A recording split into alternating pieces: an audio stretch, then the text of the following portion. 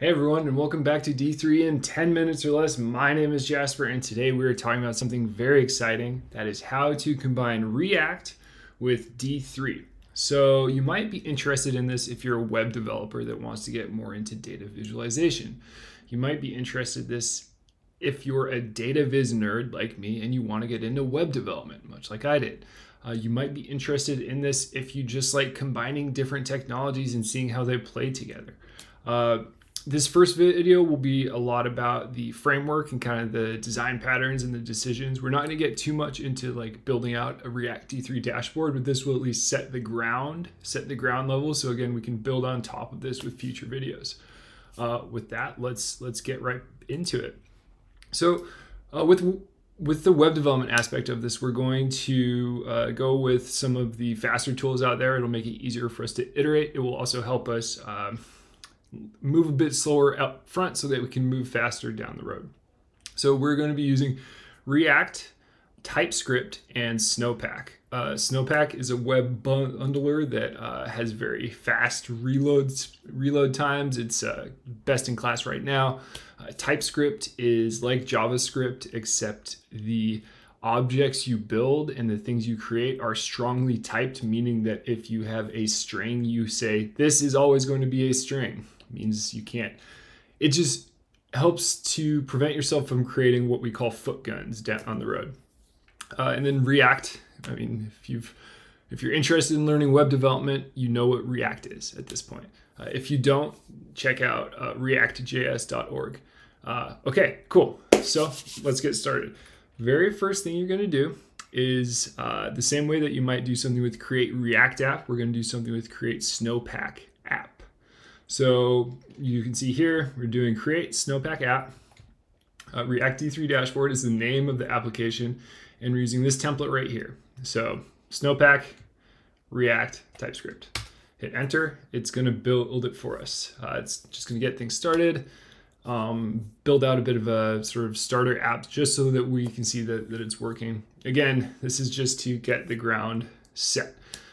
For future videos, we'll go more into the data visualization. We will touch on data viz in this video, but it won't be as fun, spicy, in-depth data viz stuff as we've been doing in the past few videos.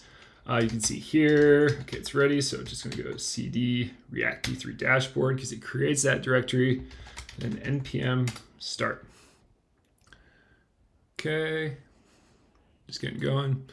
So what we have over here is a hot reloading application, which means that every time I change something within this file right here, app.tsx, it will change in the browser. This is a great part of web development is you get that almost instant feedback. With Snowpack, one of the nice things is the reload time is very, very fast. So that's gonna be very helpful for us as we get through this. So let's just to check, see I'm adding an exclamation point, saving, exclamation point. Great, okay. So we're gonna do a couple things here. The very first thing we're gonna do is strip out the header. So this is just to get the design pattern of React and D3 down. We'll jump into more of the how-to, more of the details around building a dashboard in future videos. But this first design pattern, once we have this dialed, we'll be able to knock everything else out of the park. Okay, so we are going to create another file. I'm gonna call it bars.tsx, which means it's a TypeScript file that will render HTML elements to the DOM. To save time, I did some of this beforehand. I can just copy paste it so you don't have to watch me flubbing around painfully. There we go. Okay, so I'll go through this line by line. We're importing React and D3. Ooh, there's a good reminder. There we go. D3 scale. Not completely painless, but just proof again that no one is perfect, not even the guy who talks about doing stuff on YouTube. npm install, npm start. Okay, so while that's installing, I'll just talk through this file a bit more. So We're using React and D3 scale for this. The reason that we're just doing D3 scale is because React and D3 both define how to render things to the DOM. So we want to, we as the developers want to decide who does what, right? You need like clear division of concerns between React and D3, or else you're kind of like jumping back and forth. The approach that that I've taken is to have D3 do the math and have React do the rendering. That's because React has its rendering engine. It has its Diff engine that it uses to determine what's changed, so what it actually has to redraw. If stuff on the page doesn't change, if the backend data doesn't change, then React doesn't redraw it. So it's very efficient, especially when you have a lot of things rendered within the application. D3, as I've talked about at length, is really good at math stuff, right? To do really broad math stuff, converting a piece of data to a dimension, right? Saying, okay, so this is 75% and it's a bar, so we want to do 75% of the height. D3 is really good at that. So we're going to use D3 scale along with React to determine how exactly to draw things. So you can see here, React and D3. Because this is TypeScript, we get to define the types up front. So we're going to say this bars component is only ever going to allow for these props to be passed down to it. So data, which is an array of numbers, you see an array of numbers, and dimensions, which is an object where the key is always going to be a string and the value is always going to be a number, and it is of any length. Then the bars component itself, again, takes bar props. We're going to destructure the props to pull out data and dimensions, and we're creating two scales. So the only bit of D3 we use in the entire component is right here, is creating a scale band and a scale linear, X scale and Y scale. If you've watched my other videos, you know we've taken this approach before. Then we have an empty return statement. Let's just fill this out with an SVG right now. This is one of the key parts of this, is that you start with an SVG so that you have a space to draw it to. We'll set overflow to visible.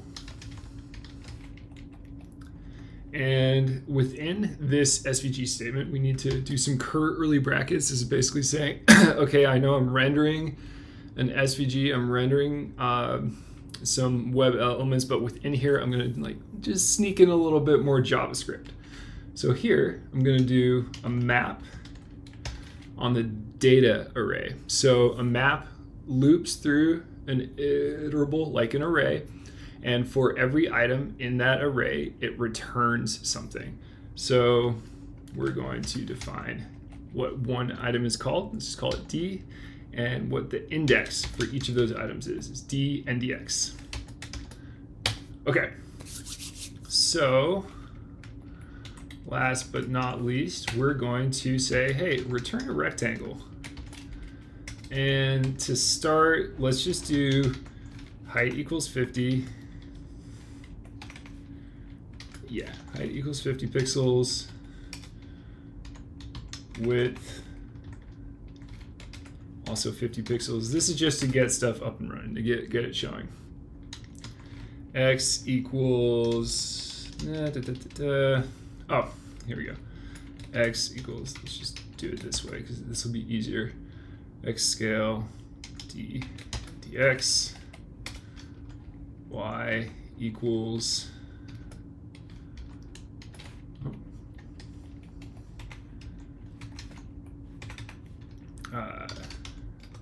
dimensions dot height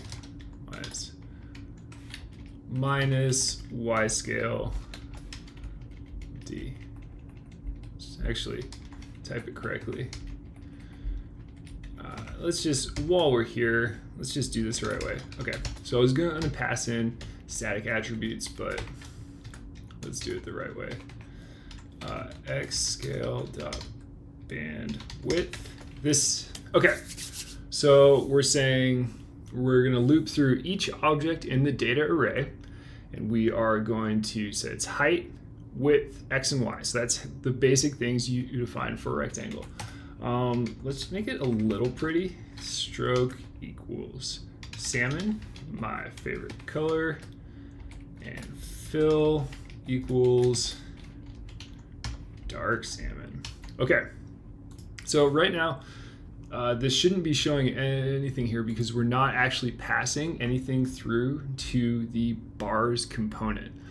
What we will do is go back over here to app. We're going to add a bit more sugar here, or not sugar. Let's not call it sugar because that means it's kind of sneaky stuff. What we're going to do is pull in a dimensions object and a data object.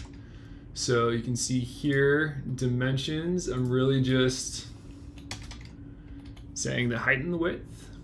For data, just instantiating a number array using the useState function so that it's something that can be updated within the state of the application. Still not showing anything. And the last thing we'll do is just add this to the useEffect.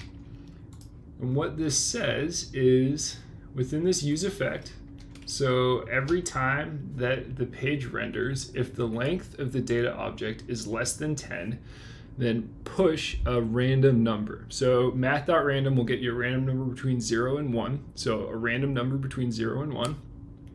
So 0.75, 0.26, 0.38. If the data length is equal to or greater than 10, then use this splice function to basically shift everything to the left. So let's see how this goes.